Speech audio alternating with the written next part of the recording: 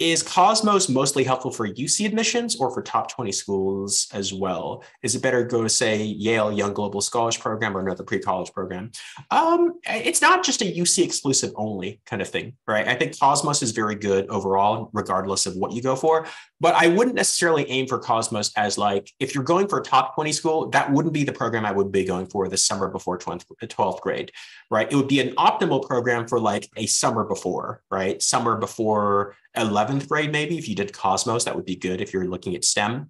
There are more competitive majors in terms of the actual work you did, right? So if you're going for STEM, you're probably ideally gunning for something research or internship oriented, going for a top 20 school, right? YYGS is also pretty good, Yale Young Global Scholars, but it's sort of become less selective, I would say, over the last like 4 or 5 years or so, because they just keep adding more and more sessions and more programs. So it used to be super, super competitive. Okay. Back in the day, maybe like 8-10 years ago, when they really only had maybe 1 or 2 programs and they only had 1 program date. Okay. Because it was so fiercely competitive, so few students got in. But these days, it's becoming a little bit less selective. I would say in theory, it's probably easier to get into than like the hardest Cosmos programs now, right?